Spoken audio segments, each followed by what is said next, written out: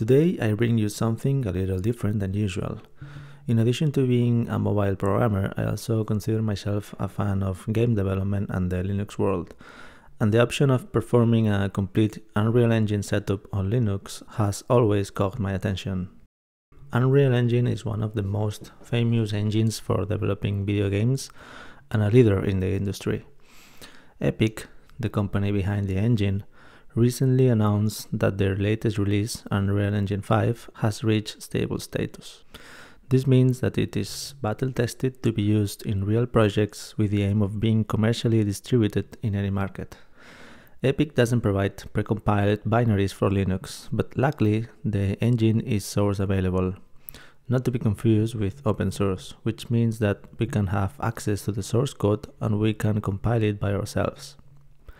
In no case we will have the freedoms that open source grant us, but for the case that concerns us today, it is more than enough. Epic, in addition to not providing precompiled binaries for Linux, also does not provide the Epic Games Launcher, an almost essential platform to be able to download assets from the asset store, a small inconvenience that we will be able to overcome without problems. Without further ado, here are the steps I followed to be able to download, compile and use Unreal Engine 5 on Linux, including downloading and using assets from the Unreal Engine marketplace. First, you will need a GitHub account. If you don't have one, go to github.com and sign up for a new account. Also, you will need an Epic Games account. Go to epicgames.com and create a new account. Then click on your username, account, go to Connections, Accounts, and you will see the option to connect your GitHub account. I already have mine connected, but just click Connect and follow the instructions. Also, I have left you a text guide on the video description that includes more details about this process. If you have trouble doing this, go check that link. The next thing that you will have to do is to download the source code. So for that, go to the Epic Games GitHub, scroll down to Unreal Engine, click on code, copy the URL and clone the project.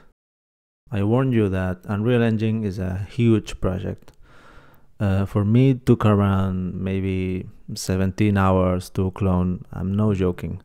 Another alternative that you can do is maybe download a zip file instead of cloning. I'm not sure if it will take less time, but anyway, you can try. The next thing will be to compile the engine.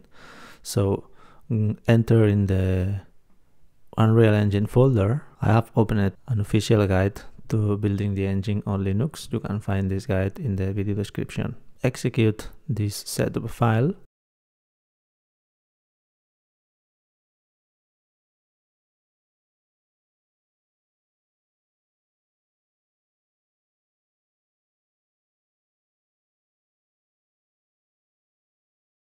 After that, you will need to execute generate project files in order to generate the required files for the engine to build.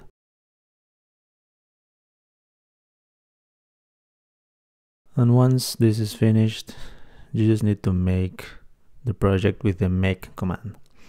Now, I warn you again that this is going to be another extensive task. Mine took around 2 hours to complete. Depending on your hardware, can take more time or less. Just be sure that you can leave the PC compiling this thing.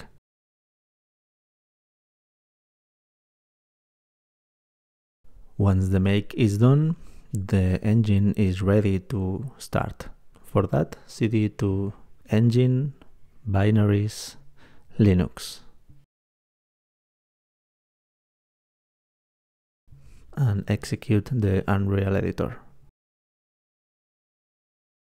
The first time that you open the engine, it is going to compile the shaders.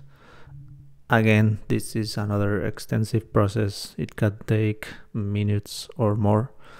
Just be patient.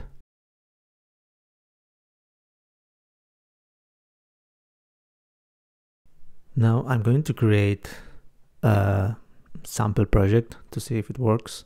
It's going to be a third-person project. And when I did this, it took me a very long time, again, to open this project. So again, you have to be patient. And here we have the third-person template. I messed around a little bit and everything was working as expected. The quality that you see is a bit lower, but this is because of the recording. Within the editor, the quality seems just fine.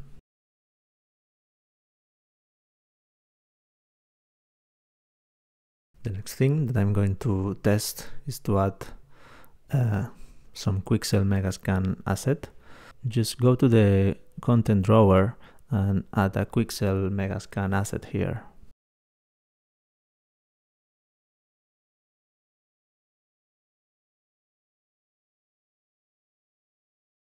You will need to log in to your Epic Games account.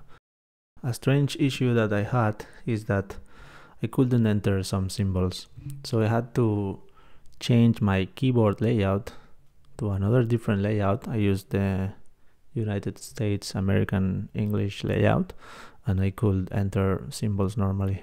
So if this happens to you, try changing your keyboard layout. After that, you can download and importing the asset onto the world.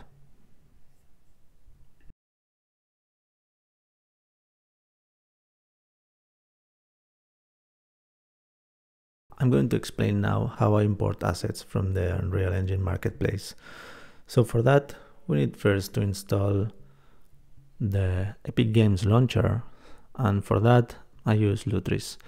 Lutris is a platform designed to encapsulate many technologies. It's a very awesome platform, and within that we can install the Epic Games Launcher that will run on Wine, and we will be able to download the assets directly to our projects. So for that, go to lutris.net and follow the instructions in the download page to get it on your distribution.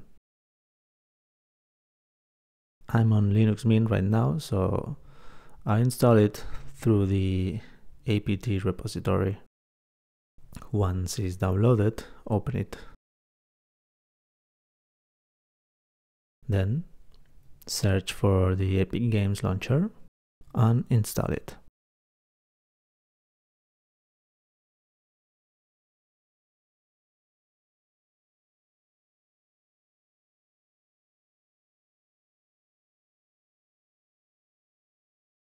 The first time that I did this and I tried to open the Epic Games Launcher, I had this error. It told me that I needed the fsync function in my kernel. There are many ways to fix this, but I chosen to install a different kernel, this time the Liquorix kernel, which is a kernel designed for gaming, which already adds this fsync support. So if you have this error, you can try this approach. Go to the liquorix.net website and follow the instructions there to download this kernel. Once it's done, you will have to restart your machine and boot it with this new kernel. Now I can open the launcher without issues. So you will need to log in the first time, and by default you won't see your Unreal Engine projects. There is one more thing that we need to do, so the Epic Games Launcher detects them. The step that we need to do is to create a symbolic link within the folder in which we have the projects with the destination that the launcher expects them to be. So first, go to the folder where you have the projects, rename that folder to Unreal Projects with a space. Now go to the directory where you have installed the launcher. In drive C, users, your user, documents, there the launcher expects a folder called Unreal Projects, and for that what we're going to do is to create a symbolic link with the ln command -sf, which will link the folder where you have your projects with the folder where the launcher expects them to be. After that, open the Epic Games Launcher again, go to Library, and you should see your projects there. Now you can try to download any asset that you may have, and you can try to include it in your project. After doing all of these steps, I could successfully include assets from the marketplace onto my projects. I did several tests. One of them, I downloaded a free asset from the store to test if Nanite worked correctly. Also, I tried to import an asset of a neighborhood in which I tried the lightning and some more stuff, and until now everything seems to work just as expected.